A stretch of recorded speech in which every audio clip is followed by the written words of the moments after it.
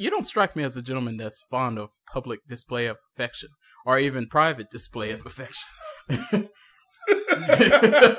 Is this the case? Preview.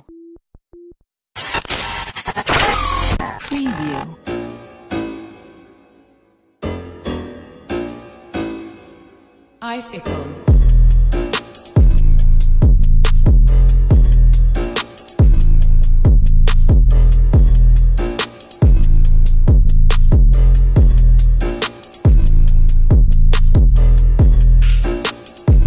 There's a lot of people in the world, that a lot of gentlemen that are, and we'll base this on your single life in your single days. You may know about a term that a lot of gentlemen have never heard of. They call it a paymaster. Now, if someone was to reach out to you and ask you, what is the definition of this term, what would be your response? It's pretty self-explanatory.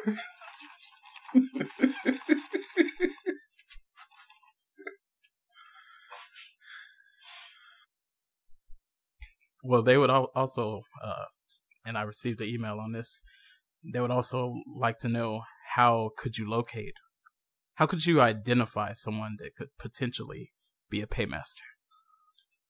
The signs are there. I mean, just have to take heed to pay attention to them. I mean, there's different tendencies and different signs, but if you been dealing with your little friend, a significant other, for a week or two, and he or she tells you they were at the mall earlier that day, and they were thinking about you. They saw a shirt that they thought that you would look good in, or they saw some shoes that they just knew that you would set on fire or something. Odds are you may be dealing with a paymaster. At this point, do they begin to look a little more cute to you at this time, due to the benefits?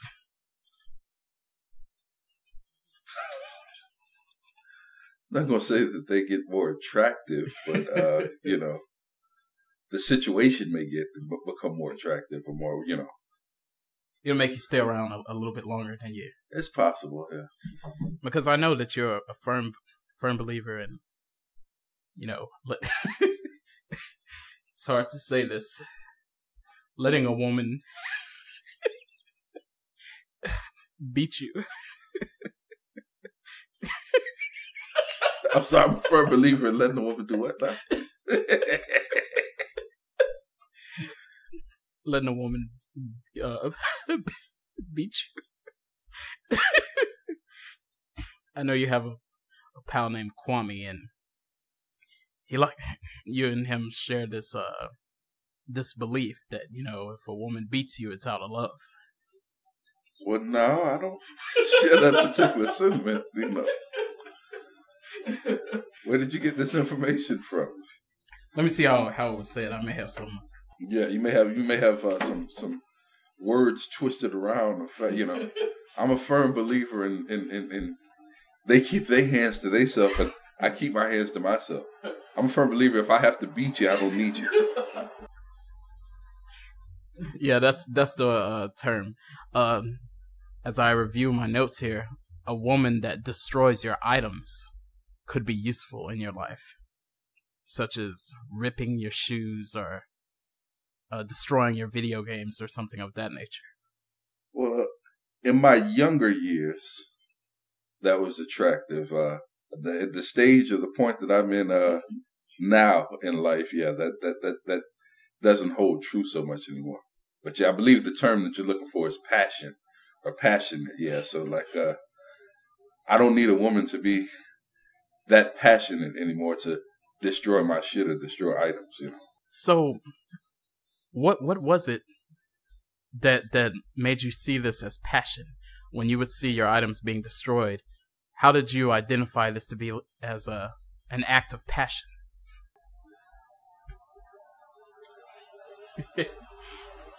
I mean, they say it's a It's a thin line, as they say. And all this was done out, you know, there's certain feelings that spurn certain actions. So therefore, hence the passionate they're passionate about certain things. So just them destroying your item, this at that time in your life, you knew that you should stay with this young lady and hold her closer. I don't know about holding her closer, but you don't strike me as a gentleman that's fond of public display of affection or even private display of affection. Is this the case? Private displays, I mean, obviously would be fine, but yeah, I'm not a big you know, public display or PDA type of guy. I'm not. That's not me. I'm not him. Is this due to respect, or is this due to you think you might scare off another potential in that time in your life? No,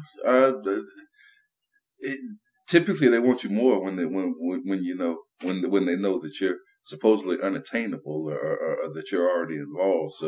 So that wouldn't be the method to the madness. I guess you could just say that's just me, like my personality.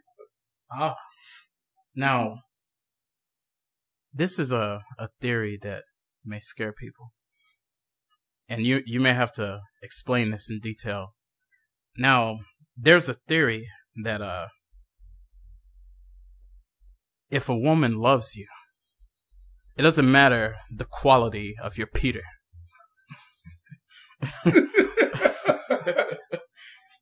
Now, some people are listening or watching, and they may wonder, what does that mean? Explain this for us. Well, there's a bit of truth to that statement. As we've had this discussion many times, my brother, you know, off camera, when a woman loves you, your dick is 12 inches or 13 inches long or whatever. When she falls out of love with you, or when she's upset with you, you become this little dick motherfucker.